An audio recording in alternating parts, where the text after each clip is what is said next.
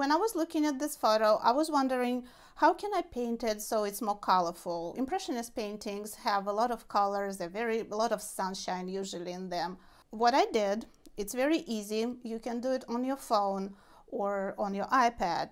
You click edit on the photo, and on the bottom there will be all different settings that you can adjust, and one of the settings will be saturation, and you crank it all the way up and you starting to see all the colors that are in that photo a lot better.